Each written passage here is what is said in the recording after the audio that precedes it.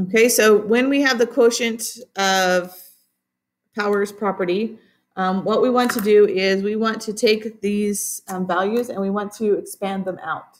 So that just kind of helps us see where the rule comes from. So remember, I want you to remember the rule, but I want you to know why the rule exists, right? So we're going to take this, and this is 7 times 7 times 7 times 7 times 7.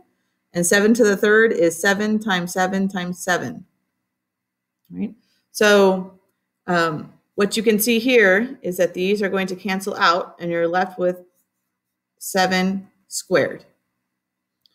Okay, now what happens if, let's say a different example, let's say 8 to the second over 8 to the sixth power. So we have fewer on top, right? Well, right, what you're going to do is you're going to take the top, and this is 8 times 8. We're going to expand it out, 8 to the sixth.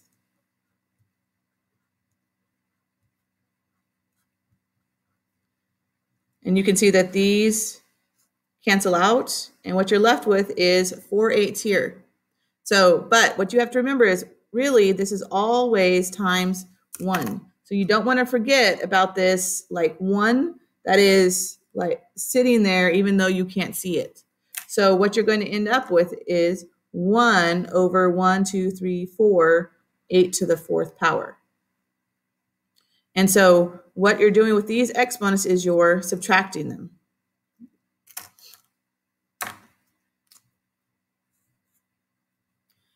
And if you guys watched the Ed puzzle yesterday, then you would have kind of understood, or you would have seen that they explained this just a little bit, like kind of with a little bit differently, so that, you know, the understanding that, right, if you had 7 to the fifth and 7 to the third, right, this is in the denominator.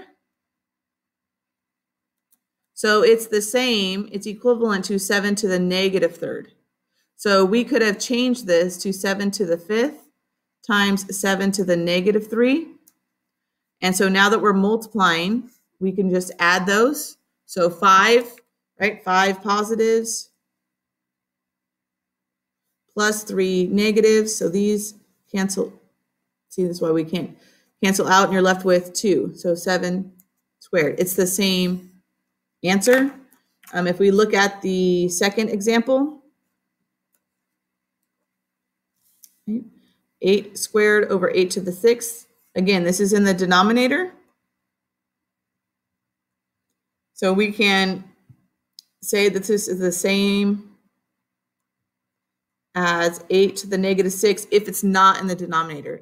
You know, it has to come out of the denominator. You can't just put a negative 6 when it's down there, right? So then this we could rewrite as 8 to the second times 8 to the negative 6, right?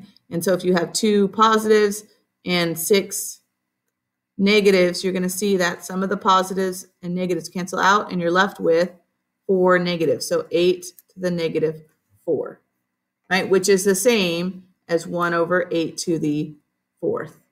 So understanding how those negative exponents can show that we're showing division, right? Knowing that if it is division, we can change it to a negative exponent if that makes us feel more comfortable. It's a different way of solving that problem.